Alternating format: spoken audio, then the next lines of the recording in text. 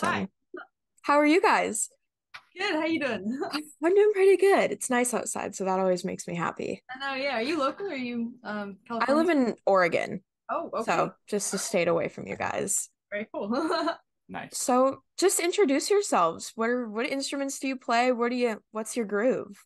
Cool. So, I'm Sam. Probably I'll be doing most of the talking, but I'm gonna have them talk as much as they can because sometimes they're quiet. But this is I'm Jack, and Jack. I play guitar, and I mean, most primarily lead guitar, if you call it that.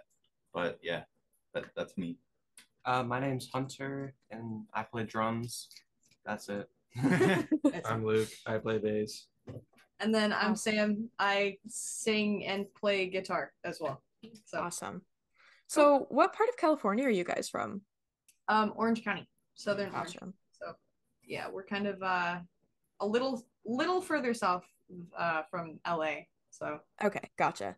That's like, yeah, Disneyland-ish area, yeah, right? around there. Okay. That's the only thing I know it Sometimes from. that's the spot. Yep. Yeah. And Anaheim nice. too. So. Yeah. So when and how did you guys become a band? Like how did the whole thing come together? Ooh, any of you want to answer this one? I think me and Jack got together because we were friends in like middle school, and Jack played trumpet, and I wanted to, have fun like playing instruments together. And then after that, Jack started learning guitar, and then I think that's when he was also friends with Sam, and she wanted to play guitar too. So, and then we just kind of started playing together. Yeah, Yeah. so we didn't really like start having like a band like practice sessions like that didn't really start until like freshman year of high school, so like 2018-ish, around then. Yeah, 2018. Sounds about Um, right. so yeah, it wasn't really like we kind of just like messed around in their garage because they had the drums and bass. I think you played bass like for a hmm while, right?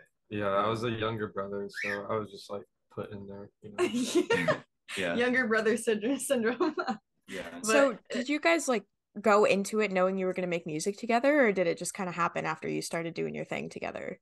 I think at first it was like for fun, like we didn't really think of it as a serious like profession or anything, but after like some time of like Sam and I taking guitar lessons and wanting to write music like on our own, then we kind of brought it to the band and said we should make our own music.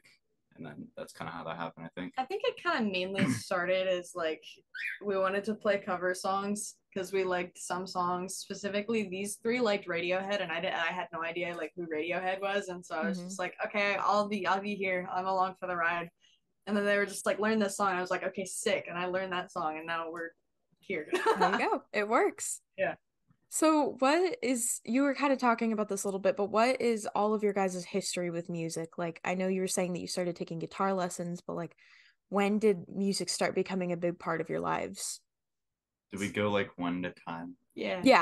Yeah, whatever works. So, just to start, I think at first, kind of a funny story. I really wanted to play guitar because I was a little girl and I watched anime and there in anime there were a whole bunch of like different like cool artists and they were all like rock stars and I was just like that's sick. I want to be like that. And so I Yeah. made my parents get me a guitar for Christmas and then I didn't touch it for 2 years. I think it sat in my closet. And I didn't look at it, I didn't play it and like sometimes my sister would walk in and she would be like yeah, I want to play that instrument. I'm just like, no, don't touch it. It's mine. And so then eventually, for some reason, someday I was just like, okay, I guess I'll learn this song because I had it sitting there and I kind of wanted to learn. Hmm. And then that's how I picked up guitar. So I knew how to like strum chords. But then right as I was kind of learning, that's when I like met these two through him. And then it was just like, hey, let's play songs together. So then it just kind of kept rolling. But yeah, then we Nice. took guitar lessons. So from there. Yeah. I'd say I wasn't really into music for like a long portion of my early life because all my mom played in the car was like pop music and like Taylor Swift and stuff. But in like middle school, I joined band and started playing trumpet, like he said, just in the school band. It wasn't really a passion of mine until later on in like 8th grade when I really started to get like better at the instrument. But that's also around the time where I was actually introduced to like good music. Or I guess that's kind of subjective, but yeah. I think I started listening, like actually listening to music like every day in like late middle school, and that's when I listened to Radiohead and stuff like that. You had Obviously, so many phases of music. Like yeah, he listened to Radiohead, and then it turned into Slipknot, and then it was only like metal, and then it was like, oh, yeah, That's how it happens, though. how it happens. Yeah. yeah. And then yeah, I played trumpet for like 8 years in school, and then as soon as I started playing guitar, I realized that guitar is just more fun, so I just stuck with that instrument, and it also appeals more to the music that I listen to, so that kind of makes sense. Mhm. But yeah, now I listen to like obviously more math rock or like emo, chill, not super high production like what I used to listen to. I think also guitar is more of like an instrument that's like you can take into your own style a lot easier than like say trumpet. I Yeah. feel like you're more limited with trumpet than you are with guitar for some reason. But Well, yeah, because I feel like trumpet mainly serves a purpose as being like a really loud and bright like lead instrument, unless it's like part of a whole like I don't know orchestra. But can't in play like chords on a trumpet. yeah, exactly. Yeah, So there's yeah, a I lot think more to do on a guitar. as a solo like artist, I think guitar is more useful, unless you're in an orchestra, like I said. Mhm. Yeah, I think it's similar for me because me and Jack were in the same band class in middle school, yeah, and I played the French horn, and I didn't really like it. So I knew I wanted to switch instruments, and I was like leaning towards like percussion and stuff like that. And yeah, I think that's when I picked up um, just drums in like middle school, and I just started taking lessons. Um, yeah, yeah, I think that's when I like really got into music, I think. I think it's funny because if I have a whole bunch of like videos that these two used to send of like just band class. Yeah, I remember I have one really old one of you guys like playing Wet Hands on what was it? It was like a marimba or something. yeah. I was on the marimba. It's funny. It's Yeah, great. I don't really take band class seriously. Who does, honestly, for Does. such a long time? But then that's how you get into the like scene of music at the same time. So Exactly. You're in it high school. happens kind of backwards. Yeah. Well, Hunter and I's stepsisters actually wanted to start a band. That's what originally got us into Oh, I bass and forgot drums. about that. That was in like when I was in like 6th grade or something like that. Yeah. And I just picked it up because I thought it'd be kind of fun. And at first, it really wasn't fun. But then as it kept, I just stuck with it for whatever reason, and it became more fun as I got better. Just kind of similar to what happened with Jack. Yeah, That's Nice. fair. I also have a funny story I'd like to share. I know this is like I share this one a lot, but what's really funny to me is how when we first had like our very first like actual band practice, Mm-hmm. this guy didn't say a word. Like Luke over here, Entire like time. the entire time we walked in, I saw him sitting on the couch, didn't know who he was. Like I kind of knew Hunter because we went to school together, but never knew Luke. And well, I remember like we would stand in the garage and we were like talking for some like maybe 2 hours, and he didn't say a single word the whole time. And now like just like looking around, like looking at how he bounces around on stage is just like kind of really wholesome to me because like Mhm. he's coming out of his shell a lot. So I think I that guess just shows how like you guys have become kind of a family and become more comfortable with each I other. know, yeah. That's awesome. And now you're like a actual band, and that's just awesome. So it's really cool to see. yeah. So you guys were dropping singles, but you like released your full EP in 2022. So how did that, what was that process like getting that EP together with all those singles that you'd before singles and then coming into the EP? I think for a while, what we really wanted to do was get an album out. But at the same time, we were, and we still kind of are, but back then we really were in like a stage of kind of figuring out who we were, who we wanted to be, and what we wanted to sound like at the same time. Because it, like, figuring out how to write music as step number one is the hardest thing ever, especially when you're trying to be unique and you're trying to be somebody nobody else has ever been before, but you're listening to a whole bunch of artists you're trying to take like inspiration from. I think it's really tough, but we spent a whole lot of time just like writing together, scrapping stuff, writing together, scrapping stuff, writing some really bad songs. And then eventually we came across some one day and kind of got like into a flow where we kind of made some stuff and we were just like, this is kind of cool, but I want to release it now, not later. So we put it together in a collection, and then it kind of like came all under the same style. So came out to a pretty good EP, I think. Yeah, I agree with that. Pull up any of our early trash work. Our early trash work. No, I don't think I have them, but I do know what they sound like. I wish I could share what they sound like. I think it's so on bad. Discord, right? Yeah, actually probably, yeah.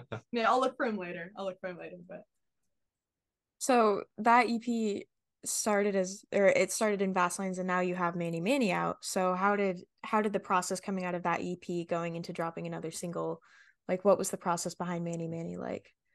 So I would say that personally, I believe that Manny Manny is more catered to our like present day like style and listening, like what we listen to and inspirations we take from nowadays versus when we wrote like the songs that are on our EP. Those were written like 3 years ago.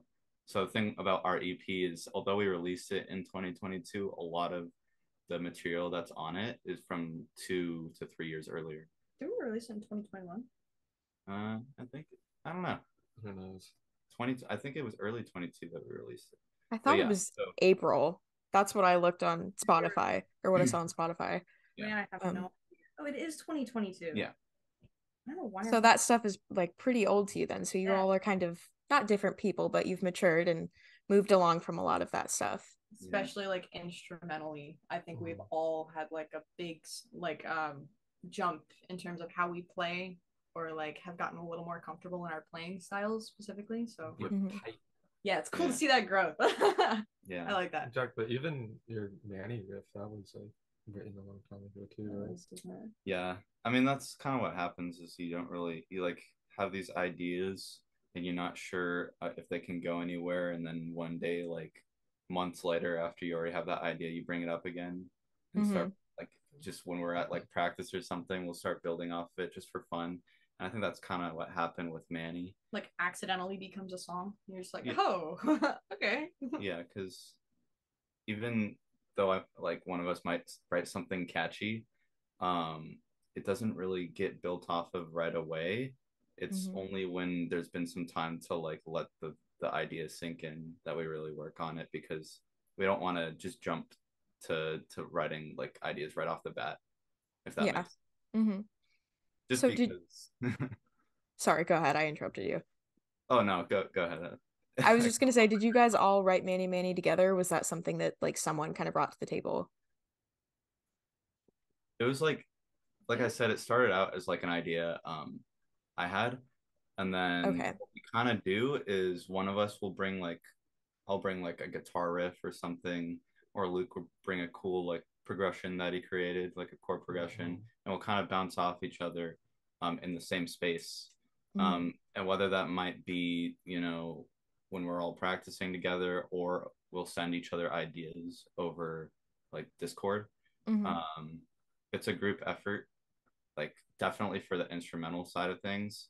Sam focuses more on like lyricism, and occasionally we might help her out with that, but mostly that's her thing. But the instrumentals are all us four. Yeah, I think since everybody does write music differently, I think it's important to like say that our kind of flow, or like how we write songs, I think the reason why it takes so long is because we're so meticulous with what we add and what we want out. Like if we want something in there, we're like, we're gonna think about it, and then we're gonna change some things, and then we're gonna think about it again, and then we're gonna change some things. But for the most part, it's always been like we bring something to the table in a group setting, and then we kind of like mess around with it, see what happens, and once that battery like runs out, we're just like, I'm pooped, I'm done, like I don't want to look at this song anymore. That's when we take it online, record what we have, and then kind of bounce back and forth between in person and online and tracking, and then eventually we'll come out with like a structure that we can then build off of.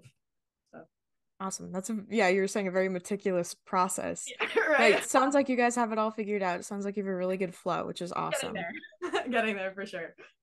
I also wanted to ask about the album art. Was that something that you guys created, or is it someone you know? Like, even for just everything that you have out, it's all really cool.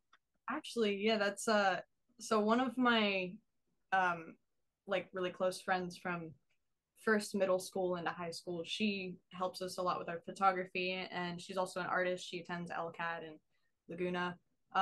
But she is very talented. She's also done merch for us, but she helped us out with like an idea for what we should kind of make visually. I know that that's another really important part of a song is what you want people to envision, because a lot of people are like more visual learners than audible learners, I've noticed. So when you have a picture to an audio, it does help.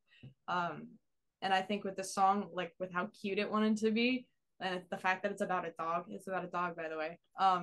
Yeah, the fact that it's about a dog, I think it would be cool if we just did like some sock puppet thing. And I was just like, hey, can you make this a sock puppet? And then she sent us some ideas, and I sent her a picture of a sock on my hand, and that was kind of funny. And then she took reference from that, and that was pretty much it. So it definitely fits the vibe of the song a lot, right? which I think is so fun. So yeah, it's awesome that you like have friends that are able to help you out with that. I know, she did yeah. a really great job on everything. Sweet. I know, yeah. We have another friend who helps us with some of our art sometimes. She did the Vastlands art. It's really nice to have like artists in the circle that can help out with that sort of thing. Yeah, it's awesome. It all turned out really great. I know you mentioned a few already, like Radiohead and Slipknot and stuff, but who are some other artists that you guys take inspiration from? That was I think that those two were just like a long time ago, but if you guys want to yeah I wouldn't say those are relevant anymore, but I think more relevant artists that we take inspiration from would be Delta Sleep, another one, Covet, what's some other ones? Symbols. Toe is a good one. Yeah. A lot of actually Japanese artists, like I don't even know how to pronounce it. Tricot. Trico. Yeah. And then one personally that I took a lot of like inspiration from, just like vocal wise and lyrically, was just hers. You know. That's awesome. That's quite a range. I know. It's always cool to see it. A very big range, but you can kind of see like the little bits and pieces of inspiration from each of them. I haven't heard of a lot of those artists, but I'll have to check them out now and see like how that's played into your style now. So that's really cool. And you guys have a show coming up pretty soon on the 22nd, right? So what does that look like behind the scenes? What are you guys doing to prepare for a show? Like, do you have any like rituals or anything you do right before the show, or is it just kind of get on the stage? Jack always has to go to the bathroom. That's his ritual. It's a good one. The day of the show, I get really anxious, and I have IBS, so it's never a good time. But not a good combo, but it's okay. It's kind of funny. Yeah, every single time, it's just like I think he's got like that, whatever it's called, like invisible anxiety or something, like where you get super close to the show day, he's fine, like he's chill the entire time. He's chill. The day of the show comes, he's just like, it's just not. I can't eat breakfast. My stomach hurts, and I'm just like, oh, you poor thing. That's understandable. I don't know if we have any other like rituals really. A lot of it's just get together, preparing for sure. If we feel unprepared, we're gonna play really badly just because we're not confident. And I feel like that's a lot of what brings a show to life, is if you're confident in what you're playing, or even if you mess up but you're still confident, like it does help a lot with like the energy in the room too. So yeah, I think that's pretty much it. Nice. Just a lot of practice. A lot of practice. Yeah, that makes a big difference for sure. Yeah. So what are some of your other favorite parts about playing live? Like, do you feel that there's a big difference when you're on stage versus when you're recording something? Yeah. I don't know, like the difference between like recording something. I mean, because we tended, like for Manny, we tried live tracking for the first time, and it kind of gave the same like feel as being live on stage, because you know, we're more in sync with each other when we're live. There's a lot more communication happening. But specifically, like right now, our live setting, I feel like, shows a lot more of who we are today and what we can do. Because when we recorded that whole EP, I like mixed and mastered it myself in my bedroom, and it's not my best work, I must say, but I did want it to like get it out. I did want to get it out, and so I kind of tried my best, and it kind of sounds a little scuffed here and there, but I feel like when you hear us live, it kind of brings that energy that was missing in the original recordings, and it really brings it to life. So yeah, live shows are definitely more powerful. Yeah, for sure. Especially when you've got all of your like close buddies like screaming the lyrics back to you. Yeah, you've got the support and the love in the room. It definitely, like, that all makes a big difference. It's awesome, yeah. yeah. So outside of music, I'm assuming that's a very big part of your lives, but what else do you guys like to do? Like, do you have any hobbies or interests outside of playing instruments? We climb a lot. Oh, cool. Rock climbing. Nice. Yeah. And then there's also gaming and eating out a lot. Those are good ones. That's about Nice. it. Nice. Greatest hobby, eating out. It's a fun one. Solid. Yeah. Can be costly though. Sometimes. Yeah. You know. Hey, Jack, what games do you play? I actually don't play many games nowadays. Yeah, it's a lot of like video games. Hanging out in person and like getting closer with each other is a big part for us too. These are my best friends, so it does help. But we do go climbing a lot. Like rock climbing is, especially in like the last 6 months, I think has become a hobby for us. On the side, we all like to go together and just kind of cheer each other on. So that's fun. It seems like you guys have such a good relationship. That's so awesome. Yeah, thanks. And it's also like it's a good physical activity. Yeah. So it's gotten us all in shape a little bit. That helps. There you go. Getting ready for the shows. Yeah, right? You hit like top 10 in Slapshot, right? Oh yeah. Yeah, we game a lot. I'm like I play this game. It's like a physics-based hockey game, and there's only like 1,000 concurrent players, so I'm like top 1% in that game. That's awesome. Yeah. Love it. Okay. These are kind of just random questions at this point, just to like get to know you more. But if you guys could open, you can answer this individually or as a group, but if you could open for any artist, dead or alive, who would you want to open for? Ooh, that's a really tough question. I mean, I guess that really is like, who have we like really looked up to? Probably Delta Sleep the most. Yeah. Probably. And we probably kind of fit their vibe too. I think Delta Sleep. Yeah, that would be a really cool like show just in general, because we've gotten a lot of people say that they can hear a lot of the inspiration from them, or that we sound a lot like Delta Sleep at some points. So I think in a show setting together it would work pretty well too. So I need to check them out. I've never even heard of them. They're cool. Yeah, I'm excited. They're like very colorful math rock, I guess. They're very, very tight. So math rock is such an odd like name of a genre, but I love it so much. It's so fun. I love messing. And you guys, it just makes sense. Like your music makes sense in that genre. I love messing around with people when they ask me what like math rock is. Like we posted recently on social medias about like, hey, we're a math rock band, you know, like just trying to get our name out there or whatever. And I'll get people being like, you guys are so cool, but what's math rock? And I just like throwing out like the weirdest, like completely irrelevant sentences just to explain what it is. Like I did one the other day where it was just like somebody asked what math rock was, and I was just like, it's pretty much where you take like calculus level equations and then compete with them on a hard rock stage. And it's just like, that makes no sense, but to somebody, but it's so funny. It's so funny. It's just like messing with them. It's great. Yeah, that's such a fun way to describe your music. What was your guys' first shows or concerts that you went to? That we went to, or that we played? That you went to. We went to. Actually, I think what's funny is that now that we're on the same subject, was it both your first concerts? Yeah. Jack and I took these two to Delta Sleep in 2020. Oh, cool. 2021. That's fitting. Yeah. Maybe I don't no, I think it know. was 22. It was 22. Yeah, 2022. We took them to see Delta Sleep, and it was their first show, and it was the best experience ever. We got like up in the front, like there were people moshing behind us, and it was That's like awesome. because we're just like, this is what a concert's like. Like, Yeah. What a great first experience too, for that Right? to be your first concert and it goes so well. It's Yeah, it's awesome. great. So I'm kind of wrapping it up now, but what's next for you guys? Do you have any music that people can look forward to, like coming out relatively soon? Oh yeah. So just wanted to say on the same note as the show that we're gonna be playing next week, if anybody's in the LA area and they want to see us play live, we're playing with Standards at the Knitting Factory in North Hollywood. It's gonna be a really big show. Hopefully it'll turn out great. I think this is the first time we're playing with a band that's in the relatively the same genre as us.